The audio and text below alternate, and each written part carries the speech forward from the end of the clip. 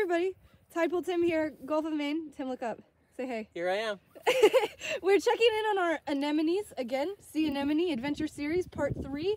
What we've noticed is we've come back to look at them. And what is this, Tim? Well, I've never actually seen this in the wild, but I've always read that these lion's mane, one of their main sources of food are anemones. So 2 weeks ago or a month ago, we put these anemones, saved them, rescued them, put them in this tide pool, and then we come back today, and here's 1, 2, 3, 4, 5, 6, 7, and then down underwater, 8, 9, 10, 12 or 15 of these ganged up on this anemone, and you can see right here where they've been chewing away on the side of the animal.